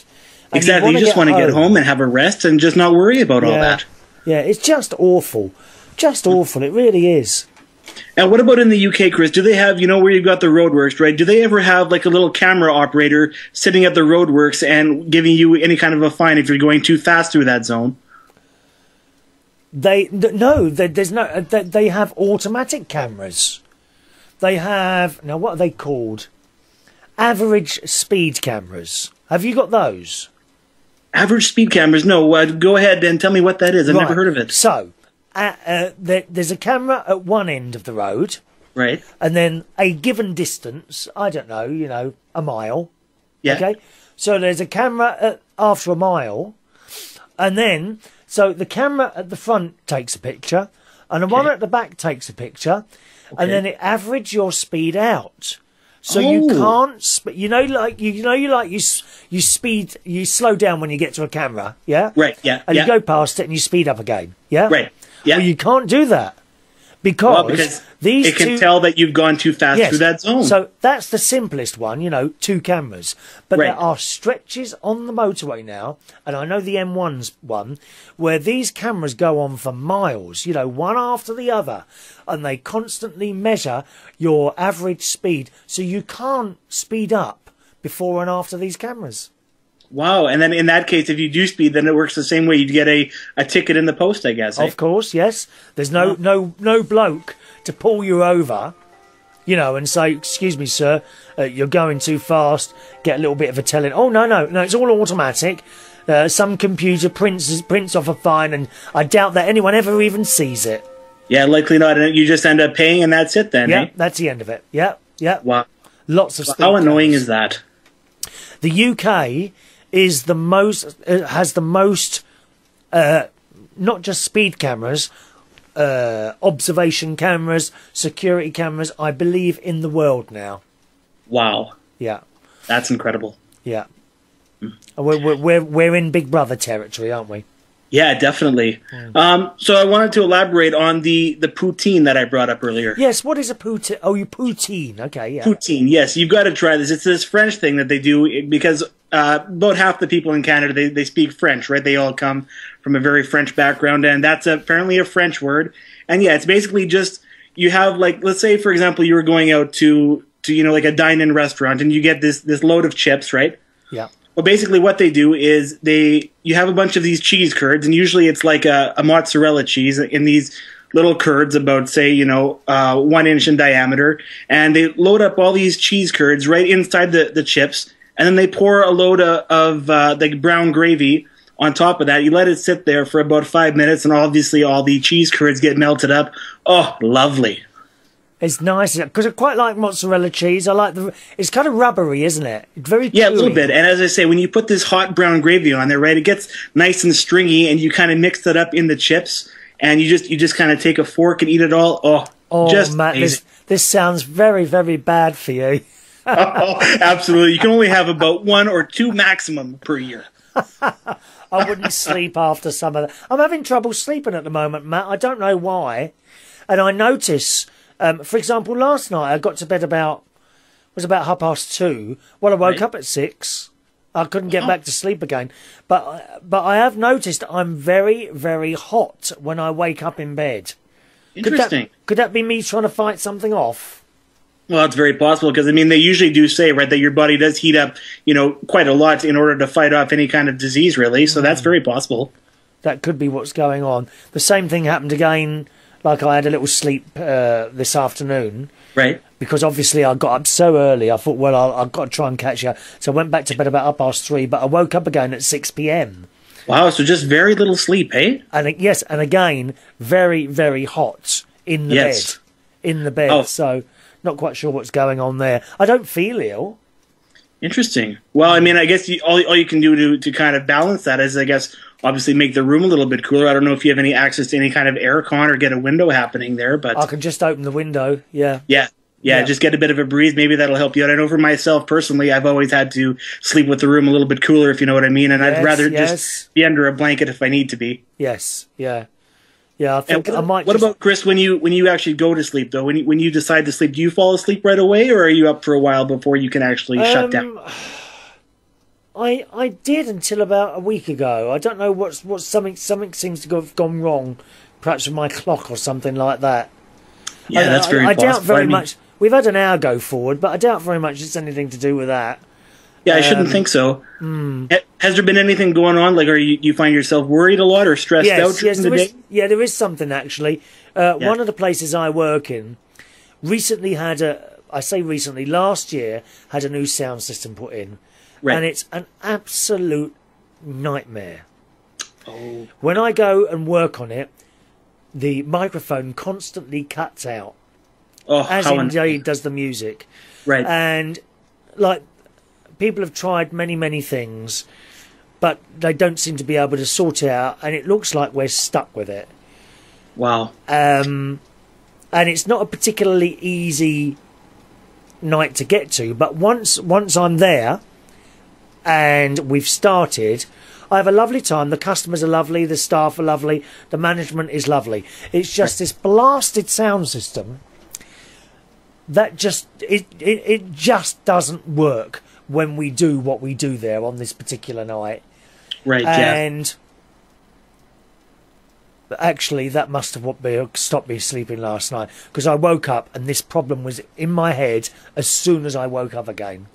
Wow, well, see that right there. That could be the trigger, because they do do? usually say, right, that the mind has a lot of power as far as that goes. And technical issues like that, obviously, that's something that's out of your control. Yes. So, I mean, you obviously you come up with this idea that you want to remedy the situation, but obviously you're left powerless here. And I mean, how annoying is that? Well, I was asked about the sound system, and I told them not to put it in. The next week, it was in. Wow. It's not a massive payer, this job. You know, we're not talking about loads of money or anything like that.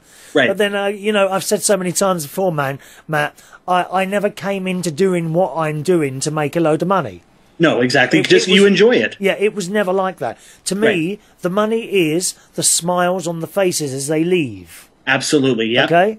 Yep. Of course, we all have to get paid for what we do. Otherwise, we wouldn't be able to live. Right? But it was never about the money.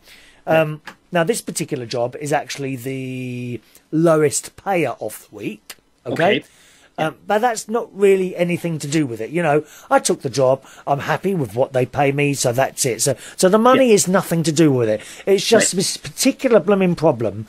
And I'm at the point now where I sent a text tonight, and the text actually said, can you tell me, have we done everything we can possibly do now to try and get this going?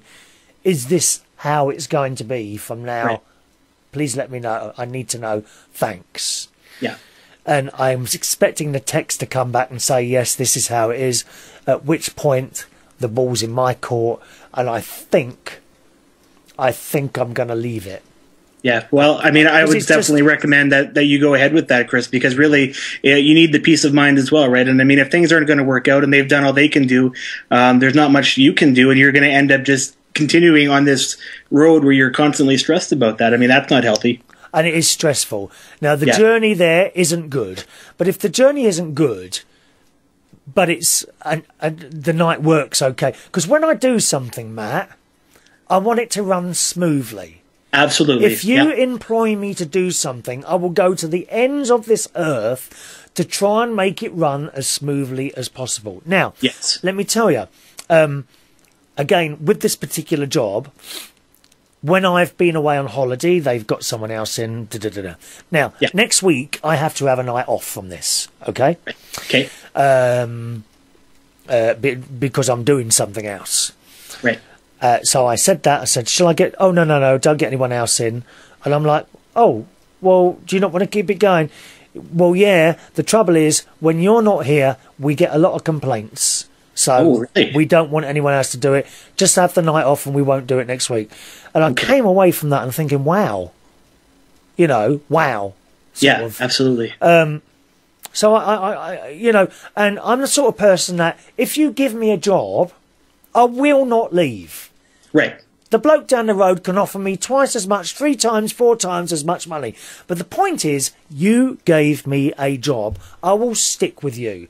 Unless I'm really, really, really fed up with something. Exactly. And I mean, you have to also think about yourself in that way and realize, you know, am I really happy here? Or, you know, is this just something that's going to weigh me down, really? Yeah. This problem is weighing me down. Can you just imagine? I want you to just imagine this. Walking around with a microphone and get it? Exactly. Now, if I was doing my show like that, would you still be there now watching? Absolutely not. My years of viewership would go out the window at that moment. And it was the same, if you remember, a couple of years ago. We were having major problems with the computer. So that's it. I came out of it for a week, and then I got this new computer, and it was thoroughly checked out. I think you was one who checked it out with me, weren't you? Yes, that's right. Exactly. Yes. Until I got it working, and then we come back. We don't try and muddle through it.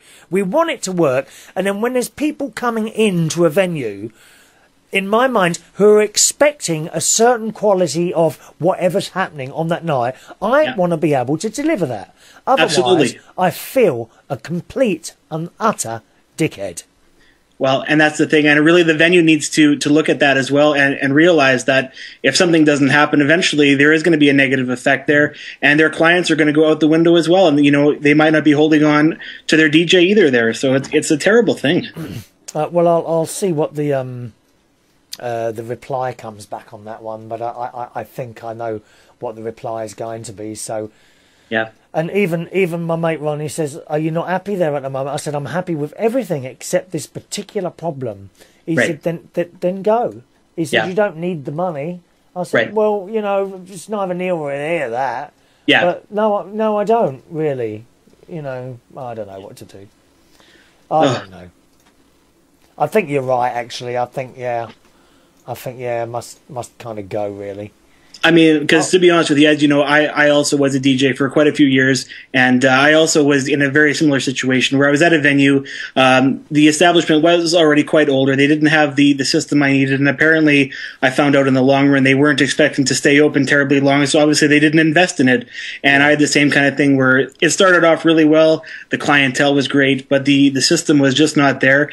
And at that point, you know, a couple of my friends told me it was a selfish act on my part, which I felt it wasn't, because people were unhappy and it really wasn't doing anything for my reputation or the establishment. So end of the day, if they're not going to work with you, you just got to kind of do what's right for yourself at that point. And it's a very sad thing, but I mean, you got to do what you got to do, really. Yeah, I think you're right, Matt.